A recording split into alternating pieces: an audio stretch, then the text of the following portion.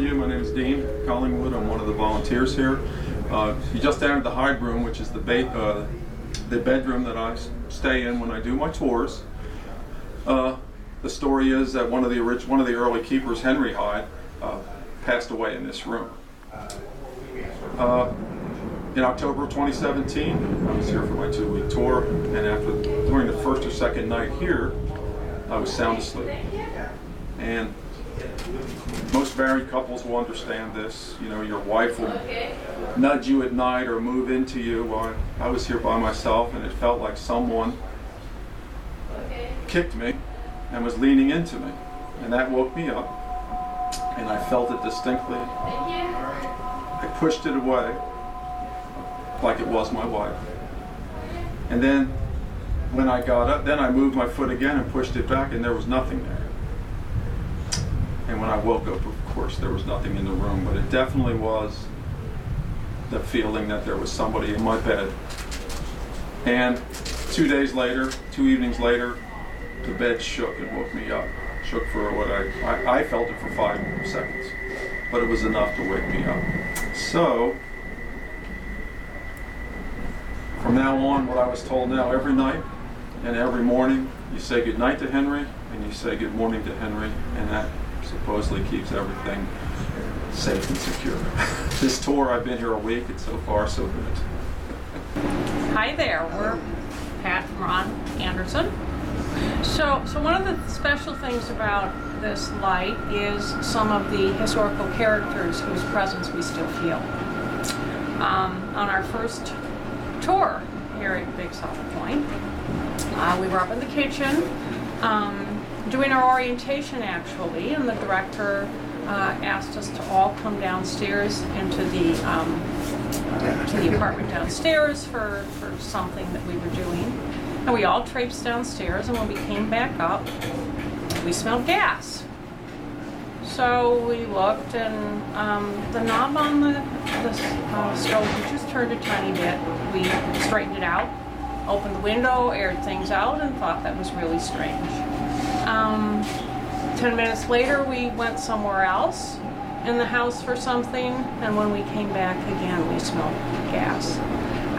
So we put some tape on the knob that kept turning and decided that we needed to report there was a problem with this stove, which, oh, by the way, has since been replaced. The next morning, Robert, the gentleman who probably has more of his heart and soul in the restoration of this complex than anyone else on the planet, passed away a few years ago, came out, and we were telling him about the problem with the stove, and then somewhere in the course of our conversation we joked about it being Henry. Or no, about being Hank, because we were calling the ghost Hank at that time, and Robert said, well, that's your problem. His name is Henry. Don't call him anything but Henry. So after that, we referred to him as Henry, and the stove never came on again. So you tell me, another experience that we think was really kind of weird. There was a large group of us volunteering that year, so one couple was downstairs in the apartment, and we came up from work on Monday, and Ron threw his, well, tell the story. You threw your jacket? Well, threw my jacket on the bed and went about our business for the day. Then I came back and in the evening, and I grabbed my jacket, and there was a rosary underneath there, and I didn't have a rosary with me, and didn't know where it came from. So he brought the rosary out to the group and held it up and said, does anyone know where this rosary came from? Well, the gal that was staying downstairs said, no, but I had a rosary on the top of my dresser when I came in yesterday. So, but that's not it. That's not the rosary that I had. So,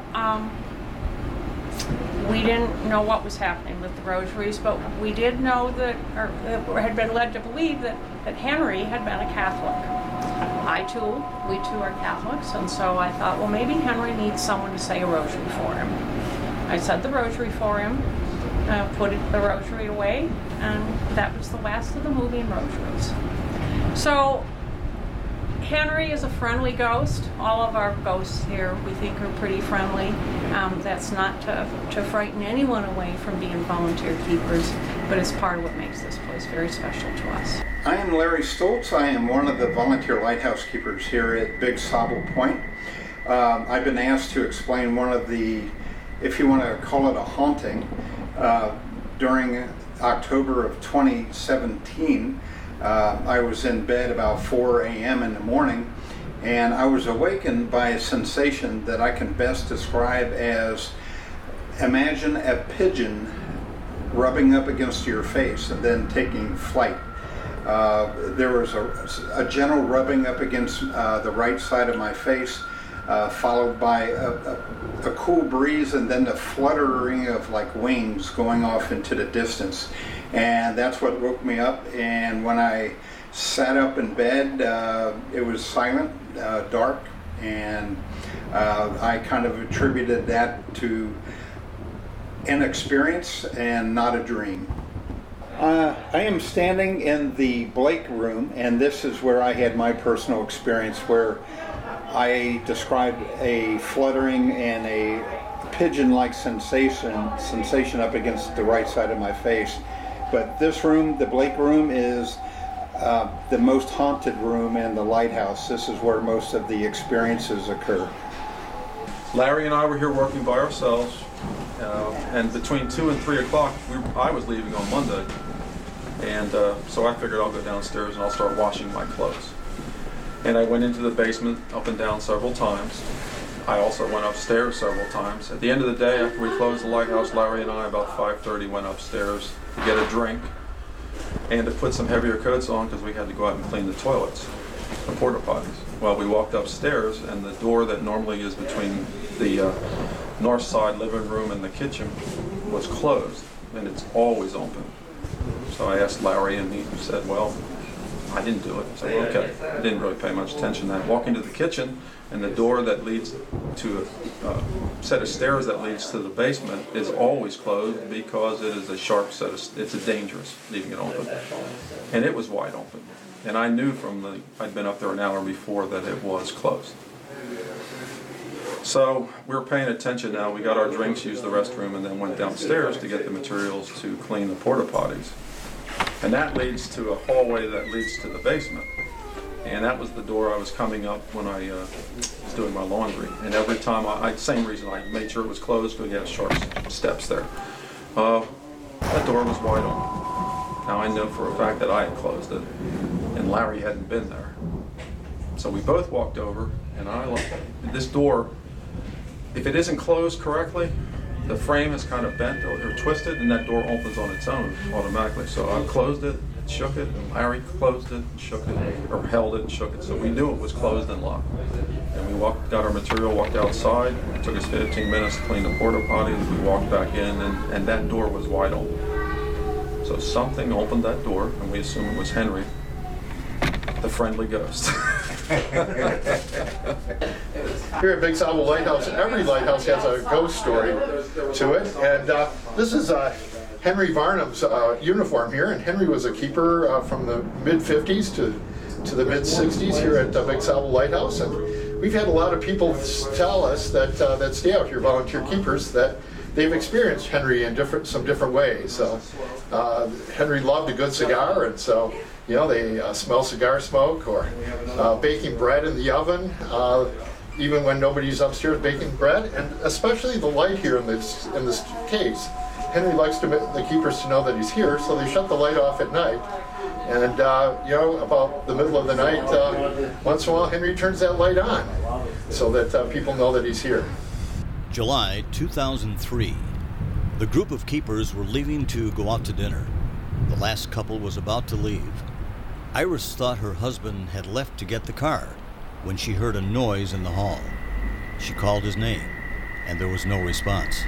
So she opened the door leading downstairs to the side door. As she opened it, she saw a shadowy figure pass by her right side. Thinking it was her husband, she said his name, again with no response. Just then she looked down the stairs to see her husband outside, pulling the car up to the lighthouse. August 2001. A keeper reported all the lights on in her bedroom in the middle of the night and seeing a man in a red and white striped shirt walk across the room.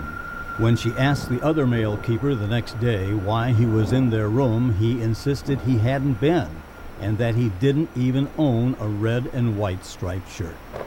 November 2002. Nancy was spending the night alone in her downstairs apartment. When she went to bed around 11 p.m., she heard noises upstairs, directly above her bedroom. She went upstairs to check it out and found nothing. Just to be on the safe side, she locked the door that leads from the stairway to the upstairs kitchen before returning downstairs. When she got back into bed, she heard the same noises. They sounded like someone was walking around upstairs. So she went back up the stairs, but when she got to the door, it was unlocked, and she was sure she had just locked it. She quickly opened it, took a quick look into the kitchen and east living room, and once again saw nothing. So she again closed and locked the door, double-checking to make sure it was locked this time. Upon returning to bed, she heard the upstairs walking noise again. Now she was really getting scared. She went upstairs again to discover the door unlocked for the second time. She did not open it this time, just quickly locked it and ran downstairs, locking the downstairs apartment door as well. It was too late and dark to escape to her car, which was parked by the porta-johns, very far away. Plus the thought of going through those gates on the long, isolated road was terrifying. So she called a girlfriend and chatted for quite a while. It was after midnight before she returned to bed, and thankfully there were no more noises. June and July 2003. The keepers reported smelling cigar smoke during the night several times, and none of them smoked. And there is no smoking allowed in the lighthouse. All 2003 season, the new mannequin exhibit light, Henry, would be on in the morning, and the keepers were sure they had turned it off when closing up the day before. This occurred off and on all season. Other lights would be on that keepers insisted they had turned off as well. This happened mostly in the basement and gift shop. July 2003. During the night, a keeper got up to use the bathroom. When he went into the bathroom, he discovered the fairly full roll of toilet paper had been completely unrolled and was on the floor. Thinking this was a trick by his fellow keepers, he questioned them the following day. However, they all insisted they had not done it. August 2003. A book levitated in the gift shop. A guest set the book down on the counter. It lifted up and moved several inches and set itself down again. Two keepers at the cash register and the guest all saw the book move. When they see it in the same place again, it would move for a second time. August 2003. During a storm, the attic covers in the east bedroom and in the small living room were pulsating and moving and spinning. October 2003. Three keepers were sitting in the kitchen at the table. The door that leads to the downstairs opened. They immediately looked downstairs. There was no one there. So the keeper closed the door, making sure it was securely shut. When she sat down at the kitchen table, the door once again opened. No one was there. November 2003. Two keepers were staying in the upstairs east unit. It was late evening and the wife was in the east bedroom reading. Her husband was reading in the east living room when he heard noises coming from the kitchen. He knew no one was in there, but the noises continued, so he got up and looked into the kitchen. He saw nothing in the kitchen. When he sat down in the living room and began to read again, he heard the noises from the kitchen once again. He looked into the kitchen again and saw nothing. November 2003. One morning, a keeper walked into the downstairs apartment, where no one had stayed for several days. Immediately upon opening the door, she smelled a very strong odor of fresh bread baking in the oven. She walked into the kitchen where the scent of baking bread was even stronger. She saw nothing out of the ordinary in the kitchen. She left and returned about an hour later, and the smell was gone. November 2003. A keeper staying in the upstairs east unit heard a door close and someone walking around upstairs around 5 a.m. No one else was staying upstairs besides her husband and herself at the time. November 2003. When seated at the upper kitchen table, a keeper and her husband heard a scratching, sliding noise coming from the closet in the east living room. He looked into the closet and saw nothing. July 2004. A keeper reported smelling the strong scent of pipe smoke in the lighthouse. This occurred twice in one day. July 2004. A keeper staying in the southwest room closed his door, shutting it securely, but not locking it, when he went to sleep at night. When he awoke the next morning, his door was wide open. This same thing happened several times to a keeper couple staying in the south bedroom during the same time period. July 13th, 2004. Nancy opened the Coast Guard door for crowd control. That night, she realized she never put the Coast Guard door key back in the cash drawer. She checked her pant pocket, and it wasn't there. She had been wearing an apron at the time, but since it was late and the apron was in the gift shop, she decided to check the apron the next morning and hopefully find the key. Before going to bed, she locked the door that leads to the stair hallway, as she did every night.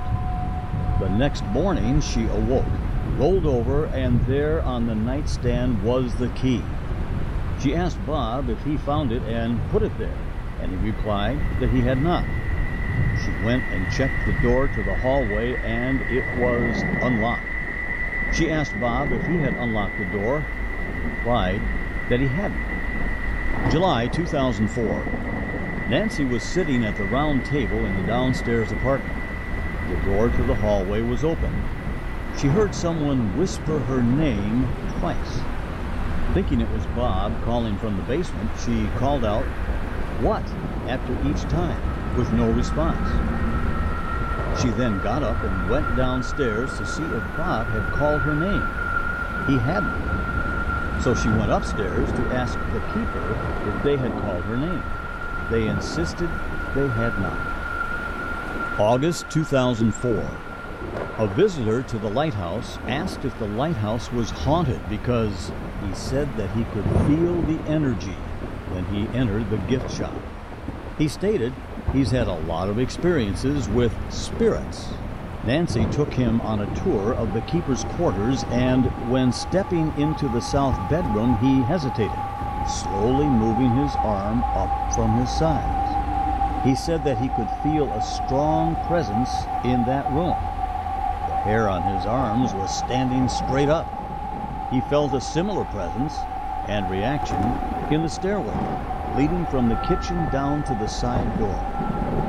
All the time, off and on. The basement lights go on by themselves. The keepers, or Nancy or Bob, turn off the lights upon retiring in the evening. Early the next morning, the lights sometimes are on, and no one has been down there yet. This sometimes happens to Henry's light and the gift shop lights as well. September 2004. The keepers, Nancy and Bob, were outside watching the sunset. When the lighthouse light came on, so did the tower lights. No one was inside the lighthouse to turn them on. September 2004.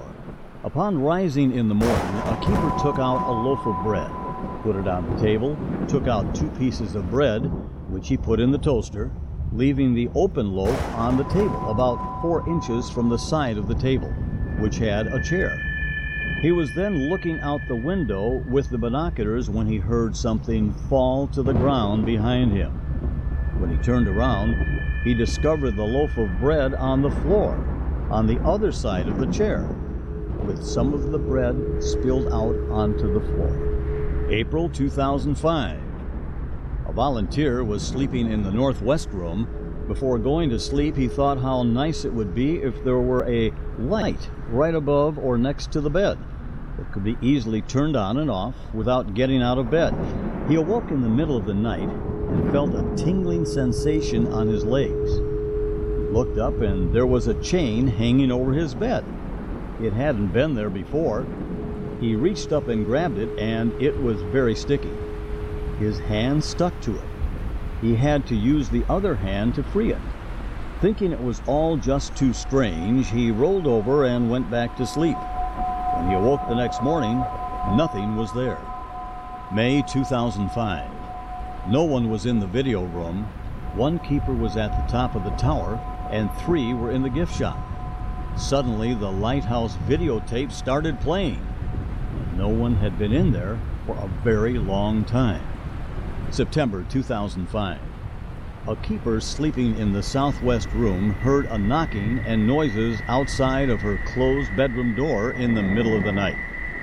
Since she was a newbie, and this was her first night in the lighthouse, she figured that the other keepers were trying to scare her. Sort of a newbie initiation. So she got up and opened her bedroom door, and no one was there.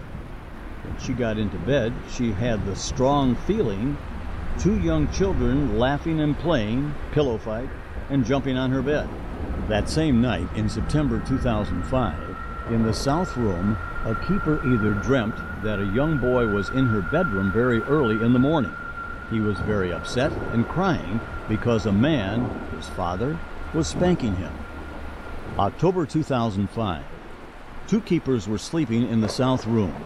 During the night, the lamp on the nightstand crashed to the floor on the woman's side of the bed, awakening her. She didn't remember bumping it at all while she was sleeping. October 2005.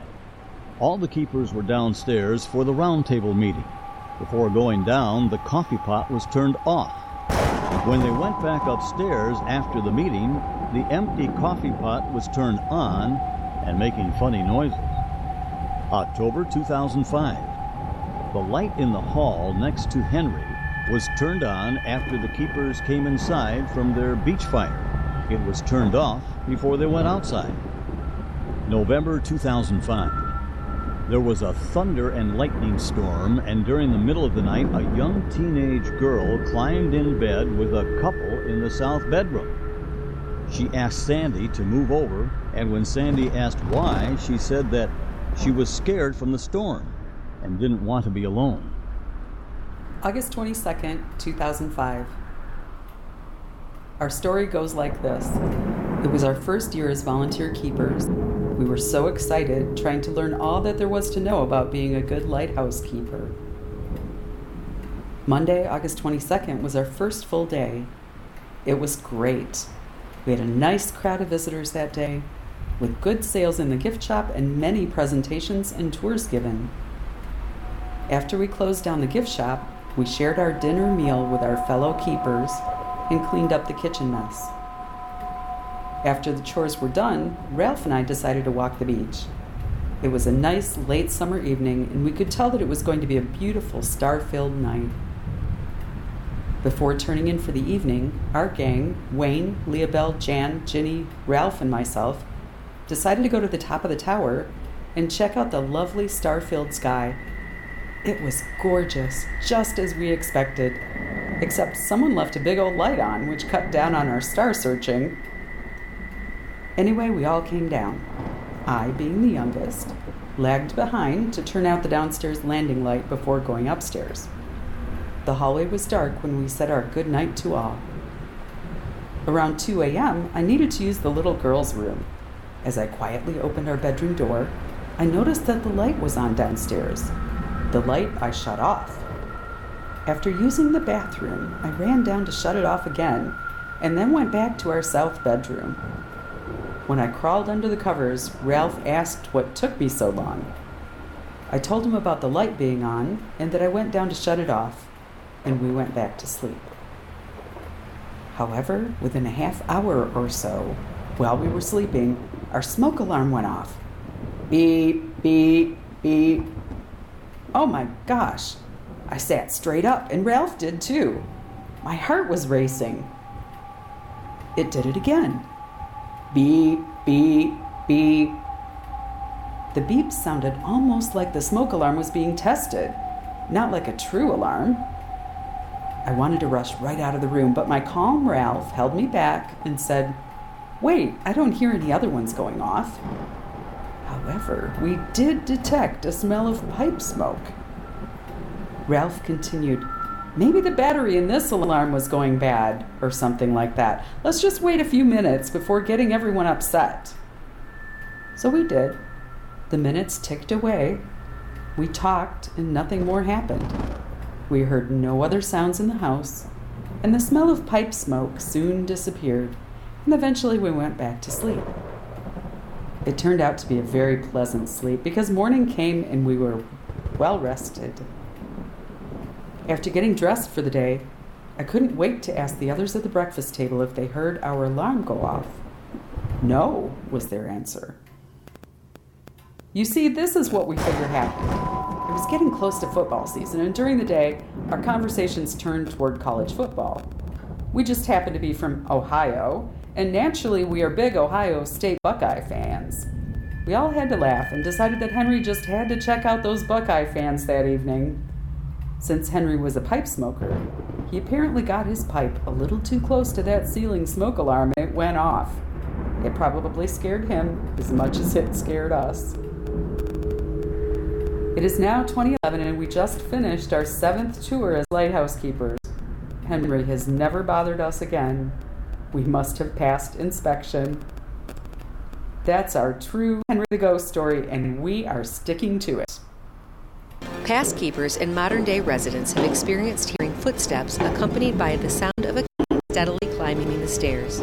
Sailors have reported seeing a figure in the lantern room. Sarah, the captain's wife, has also been known to help out with the dusting, whereas instead with her husband, Captain Robinson, sitting in one of the recessed windows.